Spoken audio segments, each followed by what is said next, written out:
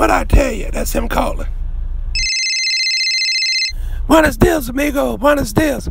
Man, I just telling Terry we ought to give Odell a call, see if he has as much fun as we are. Man, you sure know how to rub it in, don't you? Ain't no kind of way I'm having as much fun as you guys. Hell, I'm still in Mississippi.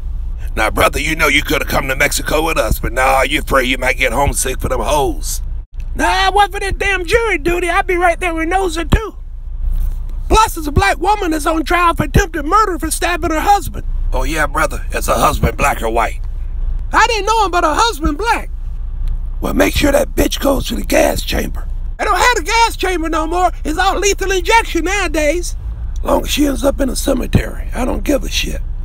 Oh, yeah, before I forget, I overheard 2 black women at the courthouse today talking about Terry.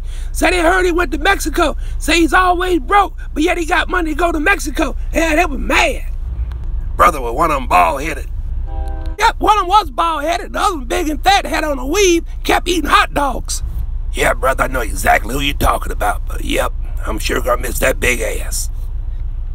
All these fine-ass, beautiful, and friendly mamacitas down here in Mexico, and you still worry about them big, fat, conniving, begging, bumming, bald-headed, weave-wearing, conniving bitches back in Mississippi. Nah, brother, these Mexican women down here are beautiful and friendly and don't be asking for no money, but they ain't got no ass. Damn, Larry, if I wouldn't have heard it for myself, I never would have believed it. Well, he ain't stopped drinking beer since he got here. It might be the beer, but if not, this motherfucker lost his fucking mind.